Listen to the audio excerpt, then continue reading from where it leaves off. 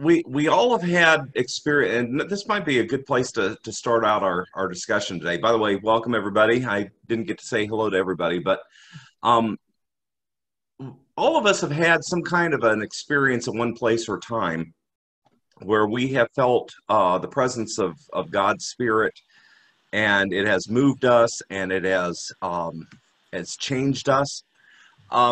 And I think a lot of good comes from going back to those times and asking what was going on in my life at that particular time that made me prone to be acceptable of what was taking place.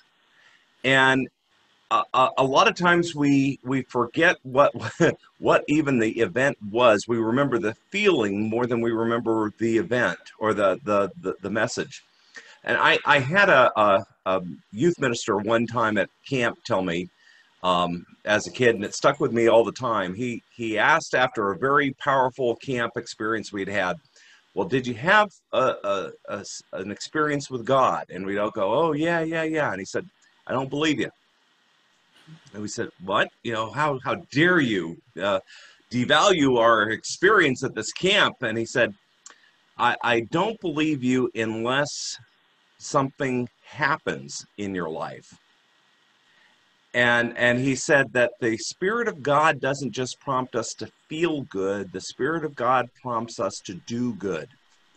And he said, if you want to prove to me that you had an experience with God, then show me the fruit. Show me what happens as a result, because God only connects with us to further God's will. And so that is a really good jumping off place for us to go into our experience here together. And I'm going to start up my screen here. Share screen. So today our theme is Living Hope. It's our last day, and we're going to maybe connect all these pieces together that we've gone over these last few days and share together. There are a few things that we need to have for today's class, and you can get them on the sign-in page for today's class. So if you don't have them, the first one is the World Conference Resolution 1224 and 1312. That's a downloadable document on that site. And we'll talk about those resolutions as we come up to them in class. And the other one is this document on the green congregation. I'm going to put that on the screen when we come to it, but it also is a great download for you to use in your congregation about talking how you can be a better green congregation. But we're going to start now with the Gather experience today and share from Doctrine and Covenants 163:2.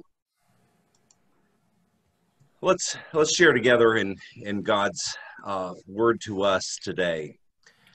Jesus Christ, the embodiment of God's shalom, invites all people to come and receive divine peace in the midst of the difficult questions and struggles of life. Follow Christ in the way that leads to God's peace and discover the blessings of all the dimensions of salvation. Above all else, strive to be faithful to Christ's vision of the peaceable kingdom of God on earth. Courageously challenge cultural, political, and religious trends that are contrary to the reconciling and restoring purposes of God. Pursue peace. I'd like you to look over that and try to discover words that jump out in that piece of scripture to you today.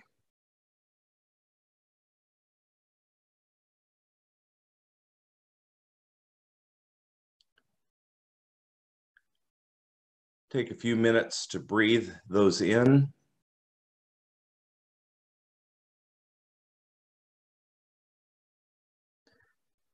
And with everyone's microphone on mute, I invite you to read out loud the scripture again in the place you are. Do that now.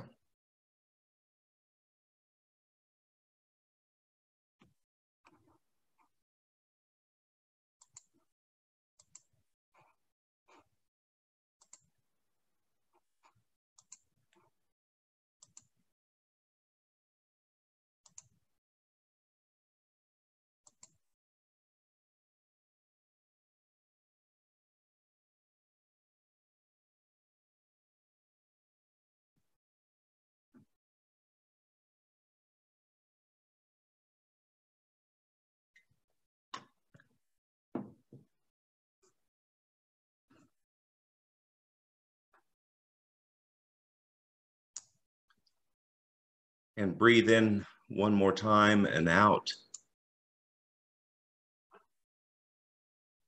And now I would invite anyone who would like to share what jumped out at them in the scripture, and just wave your hand and I'll thumb through the pictures. Yes, go ahead, Kathy Baker. The line where it said, in the midst of the difficult questions. Just shortly ago on the Beyond the Walls, John Delenn came on. He's an LDS person, and he just completely gobsmacked me and some other people by saying about how the community of Christ has gone through problems, and he said through, and dealt with things to do with race, gender equality, historical honesty, integrity, ecclesiastical authority, exclusivity, sexual orientation, poverty, and peace. And he says, we are now looking to you because you've gone through it. And I just thought, you know, wow, I hadn't thought about that as a church, that we had just dealt with everything. And there's been a lot of pain, and he recognized that, but he said the pain was worth it. Yeah, and in some ways we're still going through it, and I hope that we do, because the difference between being the church that had all the answers to becoming the church that are asking the right questions is a traumatic experience, and it takes someone. I worked with a minister when I was part of a clergy union in Columbia, Missouri, and I worked with a minister who was renting our church space on Saturdays for his congregation, and it was a denomination that had broken apart. They had just set women to be free to join their priesthood, and they had been doing this over a period of, I think it was 20 years. And this was in the early to mid 90s. And he came to me and he said, how did you folks change your mind at one conference? And I said, we didn't change our mind in one conference. And he said, but the fact that you were here and you went to here in a relatively short period of time. And I said, yeah, well, we lost a lot of people. He said, we did too, but we lost them over the 20 years. And we began to talk to each other about what it meant to change our minds, change our own personal minds into a new understanding of what it meant to be a Christian, a disciple of Jesus. And I think we're still doing that. I hope we're still doing that, because I know my Christianity after COVID-19 has changed a bit, because my understanding of the world has changed a little bit. And so with every change that we see taking place, we ask these questions that are here in 163. I really think this is a key scripture to us right now, in asking, you know, what are the other changes? What are the political, religious trends, cultural trends that are still affecting us today? Okay, who else? Raise your hand, and I'll zip through again. Anybody else have a comment on this? I'm not seeing anybody with their hand up. Yeah, go ahead, John. Struggles of life certainly stood out for me as well. When I read it, I was thinking outside of the church to some of the political struggles and the cultural struggles that we are going through presently due to the pandemic that we have. I also reflect on the conference that we had last fall, and Ruth and I just happened to be in the vicinity where President Vizzi was sitting, and I made a comment to him that it must be difficult to walk the path between the more radical and the liberal, or the various strains that exist in the church, and to try to make sense of it, and yet to do so in that peaceful way we claim to represent. And I feel for President Vizzi in trying to walk that difficult path. Yeah. Struggle of life. Yep. Absolutely. Yeah, David?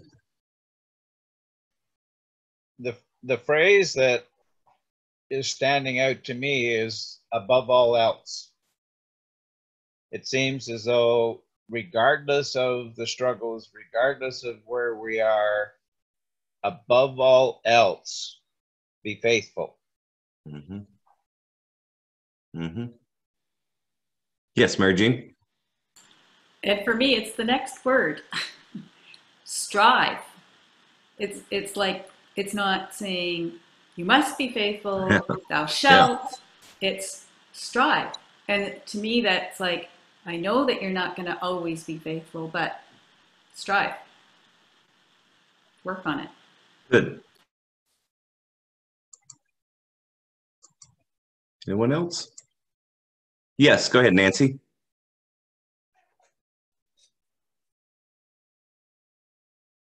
No, get your microphone off. There you are. Okay. This word stuck out for me also, Mary Jean. And the one thing I gathered from it is we never arrive. That we're always striving. And it's something that we constantly work on, because there isn't a day I can say, wow, I've made it, I'm there. Yeah, and at the same time, we get little pieces of it, don't we? Yes. Yeah. Yeah. Good. Susan? For me, the word is God, because I'm just kind of coming out of a dark night of the soul. So I'm trying to reconnect. So the word God is speaking to me.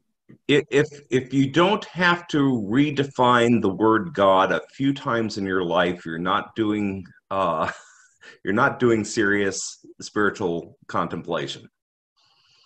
The term God has a lot of baggage on it.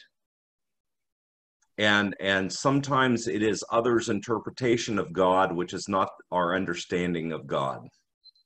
Or it's sometimes beyond our comprehension. And so there's a scripture in one of the epistles that says, relinquish your pondering and fall on your knees. And to me, at times, I have done all the theology that I can stand, and I recognize it's still not enough. And that is the time where I worship. Is that I recognize that there is this love that is greater than my own, that still relentlessly calls after me. So yeah, feel comfortable in your struggle, Susan. Anyone else? Yes, go ahead.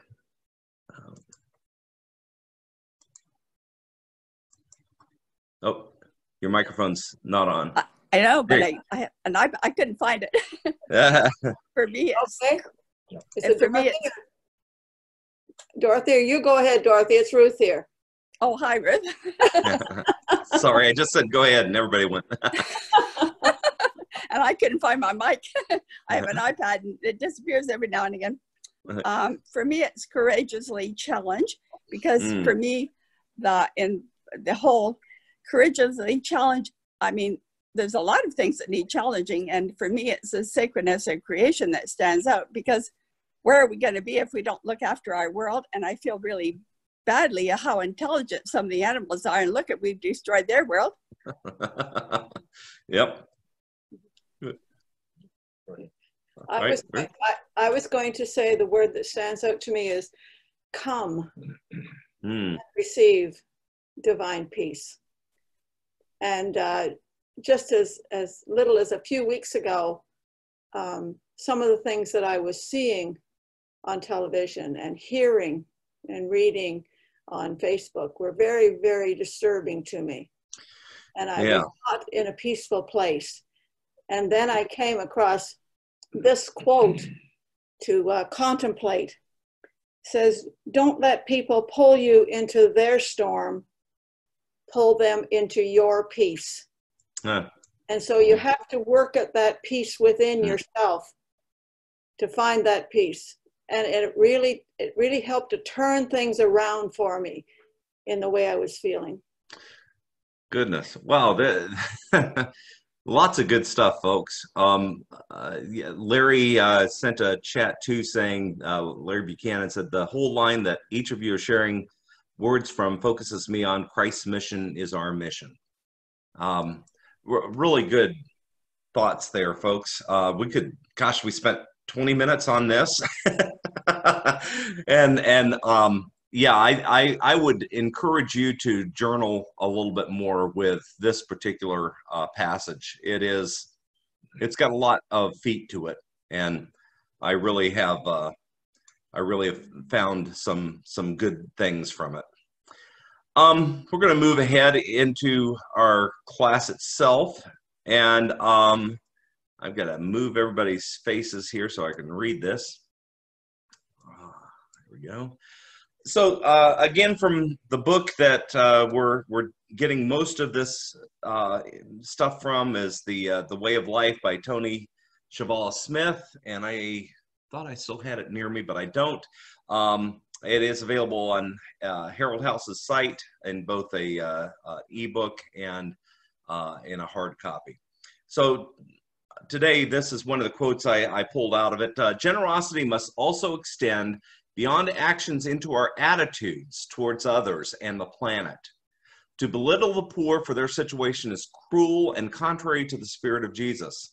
To protect ourselves from the cries of those who suffer is to wall off our hearts to God's own tears. To refuse to use less in our endangered world is to work against the renewal of the earth. To withhold one's gifts when they would make a difference to the work of God's reign is to miss an opportunity to embody the revolutionary vision of Jesus. So we're seeing from our work here the last couple of weeks in discovering, the path that God is placing us on as disciples, is that the nature of God being one of generosity towards humanity and towards creation is also asking us as somewhat sentient beings to also pay attention, to recognize those who have been without mercy belittled and disregarded. And also that extends to creation. And that we as disciples have got to recognize that if God is generous to us, we also must be generous to our circle of influence. And I've really been playing with the idea of what is what is my, we talk about our carbon footprint, but what is my spiritual footprint? What is the amount of influence that I have personally to help other people create behaviors that are more in keeping with what God would move us toward? And I've discovered, first of all, for me personally, there is no better influence I have than those who are closest to me. So my family is part of that. How I work with and shape and maintain relationships with those who are close within my family. But then there's my church family and my congregation, and how every time I'm behind the pulpit that I have the opportunity to encourage and to move and to help others in their walk as disciples.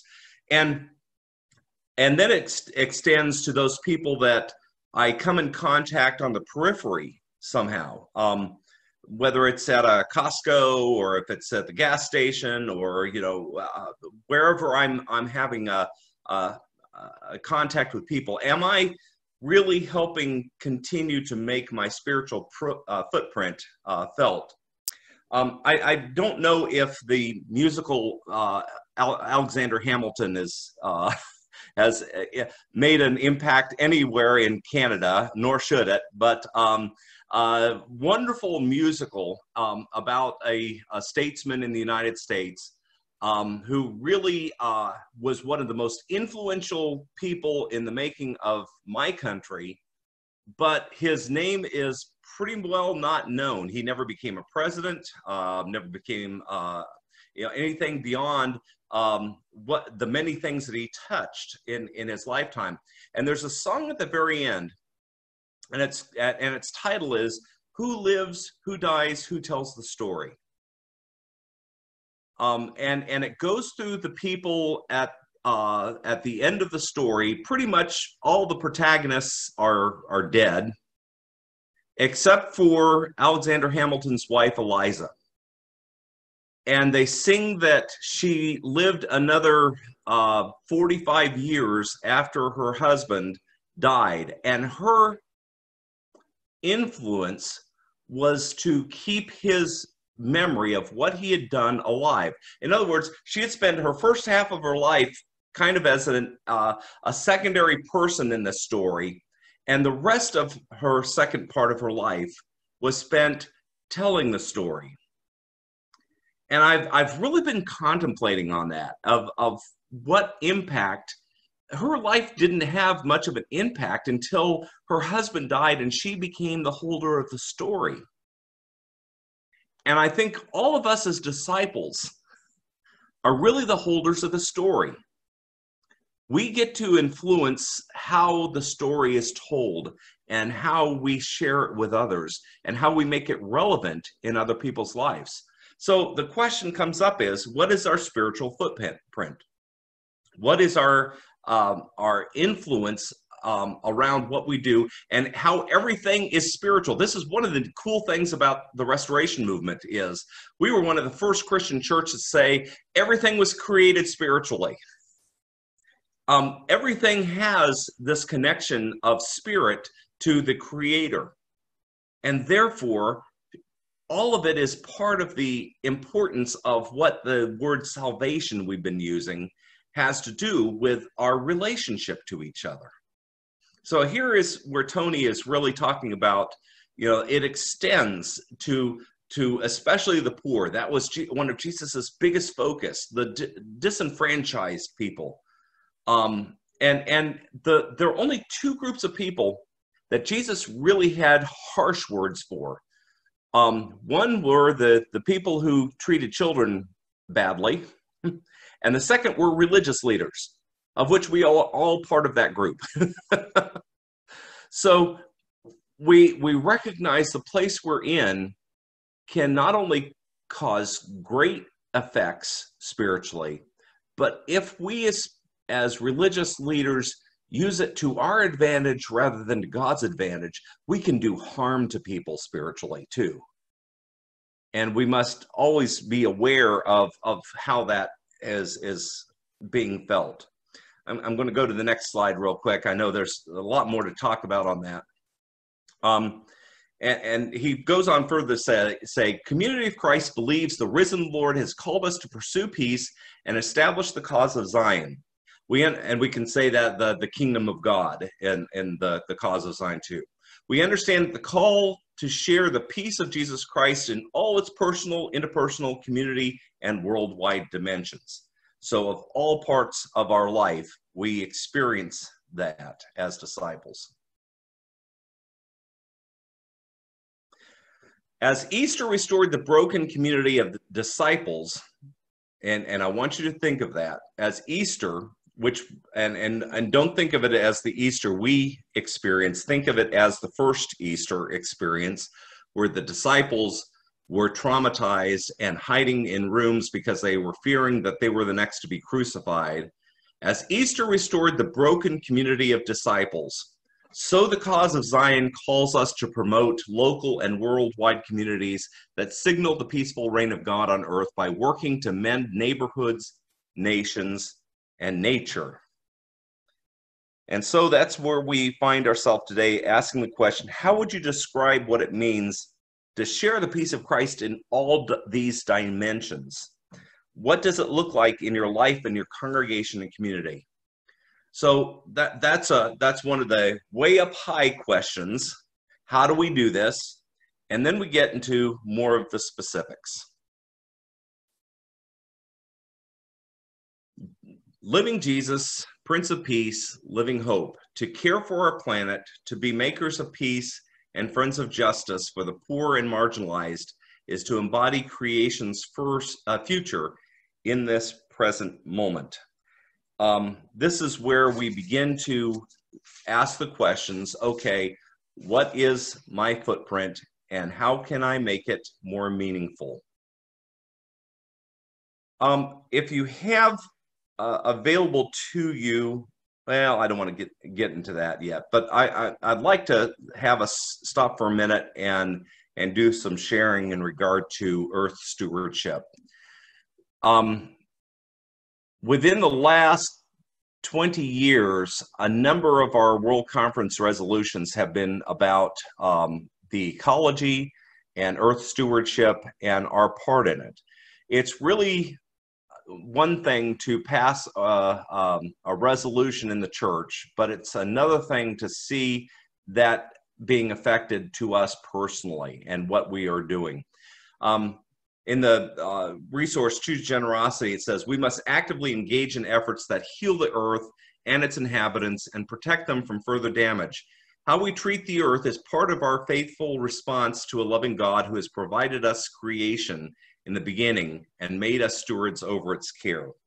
So I'd like us, Mary Jean, for just 10 minutes. We are at 2 minutes after, so somewhere around 12 after we'll come out of this.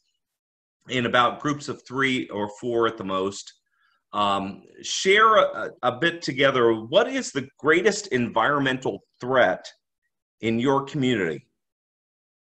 And are there political challenges to that? So discuss for a little bit, what is the biggest environmental issue that you can think of, and what can be done? What can be done individually and through your congregation to bring that to an understanding or do something about it? So let's break off into groups for just a little bit and share what those are. All right. Well, welcome back, everybody. I hope we had some good discussion in regard to Earth stewardship. I'm going to refer you now to the screen we have here. 1992 conference supported Resolution 1224, which establishes the Earth Stewardship Team as a standing committee. And the team focuses on issues of environment and development and gives guidance to the church. I've got this document, and I'm going to pull this up. If I can pull this up, I'm going to change my stop share.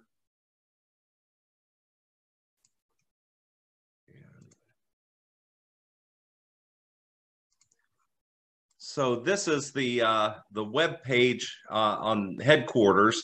That is the Earth Stewardship Committee. And you can see that there are always updated things going on. Here's an article on fracking, Earth Day 50th anniversary. There's more information on the stewardship team. An old thing about recycling hymnals back when we were getting new hymnals. This is a place where there are resources that might help your congregation in better understanding some issues of earth stewardship and taking some action in your congregation. So I recommend that webpage for everyone to go to. So earth stewardship is both a worldwide, a national, and a local issue. And I want to keep those things in front of us as a lot of times we feel like we can't do much about worldwide and sometimes not even national, but there are a lot of local things that we can do. And there's some wonderful resources that are out there to get you engaged in that. And one of them was the document that is on the class website of how to make your congregation better in environmental stewardship. And I would suggest after this class, if you haven't done so, to go on that site. Oh, and it's also been shared on the chat room, right? Somebody shared that. I need to pull that back up. Yeah, so it's a link that's also on our chat room, and I would highly recommend you go through that. It is there's a lot you can do, and there's a lot your congregation can do, and talk about taking steps in your congregation to be one of those signal communities of environmental responsibility. I'm going to check. I'm seeing chats come in. Yes, it is a huge list, Larry, and we want to make sure that that we know that there are things we can do individually to help these areas. Beyond earth stewardship, if I can get back into my screen, we also are aware of a lot of things locally that promote economic justice. Oops, I want to make sure sorry, my fingers are getting, and so this is a statement from Steve Veazey at the 2016 conference. The world is living a nightmare of pain and despair. God is calling for a massive exodus of people from poverty and related suffering. Will we be the prophets? We could even say, will we be the Moseses standing before crafty politicians and predatory hoarders of wealth saying with conviction, you had better let God's people go? God sees a church that doesn't just speak and sing of Zion. God sees one that lives, loves, and shares as Zion. And the examples, those who strive to be visibly one in Christ, among whom there are no poor or oppressed, inspired by Doctrine and Covenants 165:6a. The only way there will be no poor or oppressed is for the rest of us to change our ways. Zion is the divine vision that awakens our nobler natures and potential for sharing in community. It's a powerful statement. So are we prepared to be the Moseses, the prophets? Are we really a prophetic people? And when we look at what prophets were, they were people who stood up to power. They were the ones who stood before the Pharaoh and said, these are not your people. You don't own them. Let them go. Let them be free. And so we have one 2016 resolution from World Conference 1312, and it's in one of the downloads that I put on the site. Opposition to predatory loan practices. I'm not sure if Canada is in the same place as the United States, but there are what we call these predatory loan practices, and that is basically give us your car title and we will give you this the amount of cash that is almost impossible to pay back. And they feed on the poor to continue to enslave them to these loan practices. It's one thing in my country that our church is looking at and saying this is not right. This goes against the nature of what humanity should be. So I'm going to ask, while we still have a little time here, and I'm going to pull everybody's faces up so I can see them again. Is there something in your community that is predatory toward the poor or disenfranchised that that you see as being a part of your spiritual footprint, whether it's in your congregation or you personally? Anybody have one of those things? And I'm looking for hands raised, and